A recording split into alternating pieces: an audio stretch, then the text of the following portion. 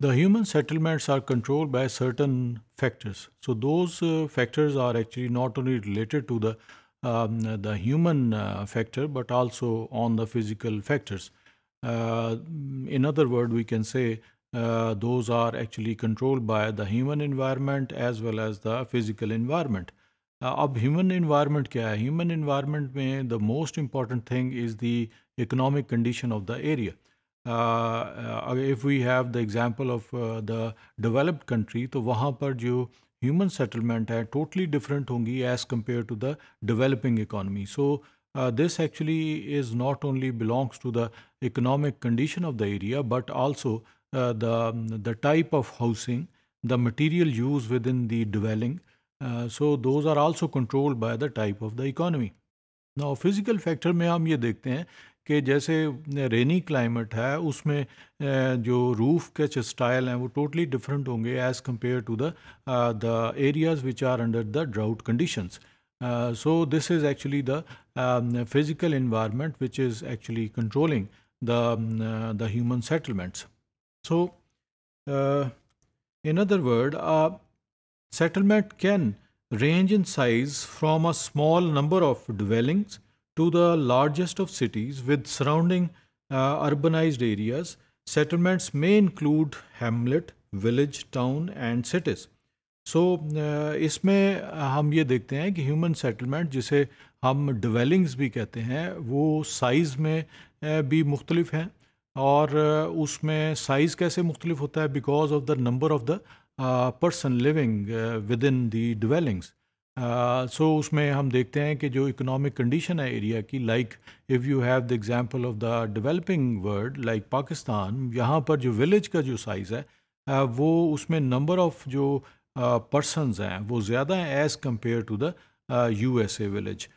Why? Because the number of people are living, most of the people are living in the rural world in Pakistan, but in USA about 2% of the total population is living in the village area or the farmlands. So एक तो ये वजह है. Second जो important factor है वो size में जो फैक्टर है वो है दी फार्म होल्डिंग्स, यानी जो एक फैमिली के अंडर जो फील्ड है उसका जो साइज़ है वो पाकिस्तान जैसी इकोनॉमी में, जिसे हम डेवलपिंग इकोनॉमी कहते हैं, वहाँ पर फार्म साइज़ छोटा है as compare to the USA farm जो लैंड है. वहाँ पर जो होल्डिंग है, जो फार्मर के होल्डिंग है वो उनका साइज़ बड़ा है. सो साइज़ में भी फ़र्क आता है. So that's why we are actually dealing with the settlements types in areas of sizes. So this is one of the area where we can say the size is different within the economies. But जो important है, जो generalized figure है जिसे हम urban hierarchy कहते हैं, उसमें the tiniest or the tiny population cluster, the smallest size of the population जो settlement है उसको हम हैमलेट कहते हैं. फिर इसी तरह से विलेज है, then we have the town, the city and the hyper city. सो इस तरह से you have the hierarchy of the settlements. So this is one of the size of the settlement also के here we have a generalized picture of the settlement. Now when we are talking about the hierarchy of the area, so first of all we can see that the isolated हमें कुछ नज़र आते हैं डिवेलिंग्स जो mostly belongs to the developed world, and then we have the Hamlet. The size of the cluster बढ़ जाता है यहाँ पर, वो भी डेवलप्ड इकोनॉमी में साइज़ उसका और है. पाकिस्तान जैसी जो इकोनॉमी है वहाँ पर इस हैमलेट का साइज़ और है. Some time about 5,000 persons are living in Hamlet the developing economies में, but in USA it is not more than 100 persons with in the Hamlet area.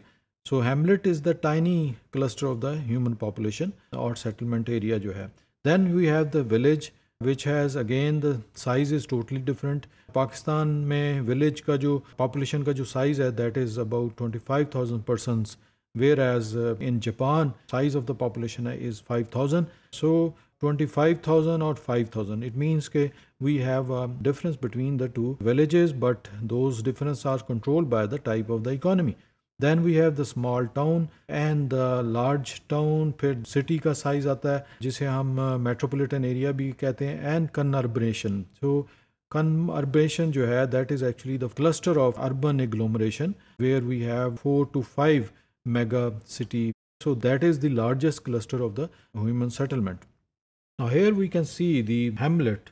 Now the single dwelling is also called the isolated dwelling, and इसमें आप देख सकते हैं कि we have one house. So it is perhaps controlled by the large number of farms.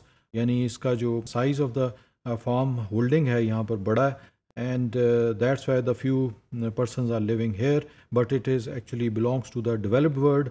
Now the right side we have the number of houses, not more than 5 to 10, but is between 5 to 10, and is called the hamlet. These are the tiny settlements. They are just a collection of houses, perhaps centered around a few farms and maybe without even a shop. So services यहाँ पर कम होंगे because of the facilities available at spot कम हैं, even repair shop भी नहीं है. So that's why people are moving from hamlet to the side of the area where we have some of the repair workshops. So services यहाँ नहीं है. Only these houses are controlled by the productions. So यहाँ पर जो sides हैं, those are actually the hinterlands. यहाँ production होती है, और production जो है agriculture भी है, mining भी हो सकती है. So those are actually the areas where totally controlled by the production of the region. So here we have an example of the village. They are also small settlements. Several hundred people live in them, and they have a few shops, a place of worship, and maybe a school too. So is again belongs to the developed world, and you see here that some of the houses are there, but few जो facilities are also there. Government जो है यहाँ पर अपनी जो है कुछ infrastructure उसने डेवलप किया हुआ है. So that's why they have certain services belongs to the their social welfare departments, यानी स्कूल होगा, छोटा हेल्थ सेंटर होगा, कुछ यहाँ पर जो है वो रोड के नेटवर्क्स हमें मिलेंगे. So but again this type of settlement is controlled by production. जो उसका साइड्स हैं वो प्रोडक्शन होगी, एग्रीकल्चर प्रोडक्शन भी है, माइनिंग भी हो सकती है. Some time these villages are closer to the coastal region, जहाँ पर जो है फिशिंग जो है इज़ मेन जो उसका सोर्स है अर्निंग का. And some time it is closer to the forest area, and lumbering वहाँ पर इसकी जो है वो इकोनॉमिक एक्टिविटी होगी. So but all are belongs to the production.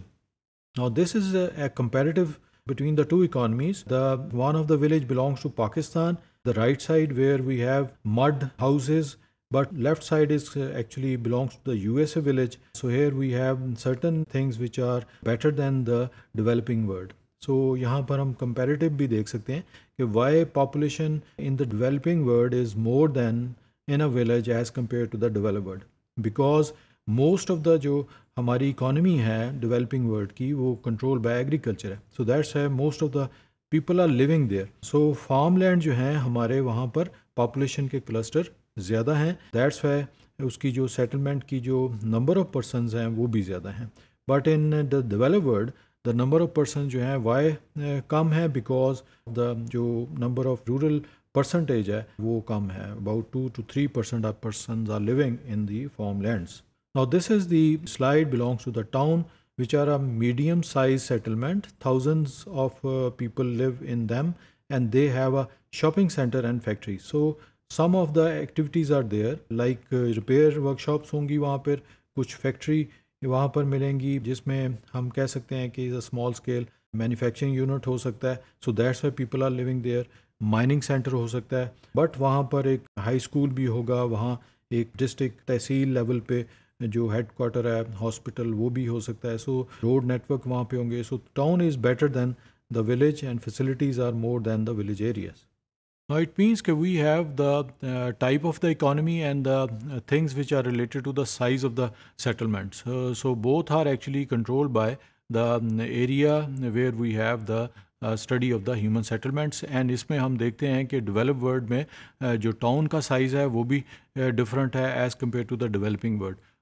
So town यहाँ पर जो है developing world में hospital छोटा हो सकता है, but in the developed world वहाँ पर जो अपॉर्चुनिटीज़ हैं, हेल्थ फैसिलिटीज़ हैं, वो ज़्यादा हो सकती हैं. So this is a difference between the two economic conditions and to economies.